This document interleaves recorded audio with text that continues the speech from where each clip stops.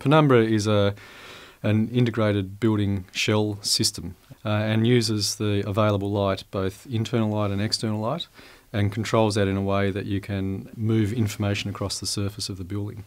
The idea came from a competition that Paul Minifie and I did last year for the House of Fairy Tales Museum in Odense in Denmark, and that was to house the Hans Christian Andersen collection. Originally it was for children, and we were really thinking, or trying to think, like, what is it that would be a completely amazing effect for a child that they would be able to engage with and sort of love?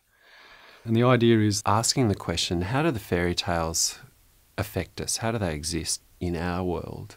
And our thought was that maybe we could use the shadow, or the shadow as an idea, and have this notion that the fairy tales were existing all around us, but we could really only see them by the shadows that they cast into our world.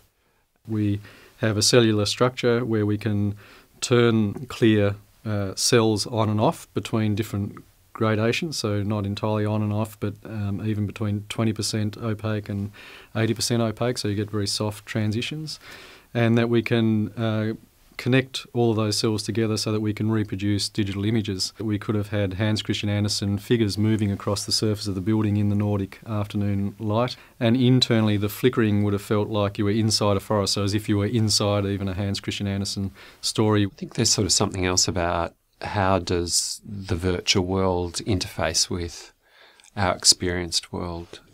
There's a huge discourse now around the fact that by allowing the designers to control the machines, and the design process to actually be part of that machinic iterative thing, we actually can start to imagine things through the machines that we couldn't necessarily understand without that process.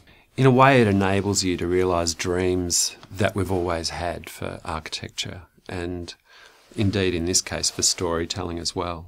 And so this project has become about an active facade for a building, but it's an active facade that modulates the light as it travels from one side to the other, either from the inside to the outside or the outside to the inside. During the day when the light level outside is higher, the impact is much greater on the interior of the building, and when the light level outside is much lower, then the impact is actually on the exterior of the building. So you get something where it's dynamically changing all the time. That's really quite different to, say, the Times Square neon sign wrapped around the face of a building.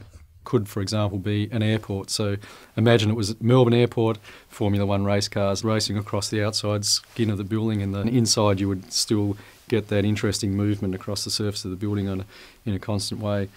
Standardised circular apertures distributed through a sort of circle packing algorithm across a given surface in a certain condition. So we can have different sizes.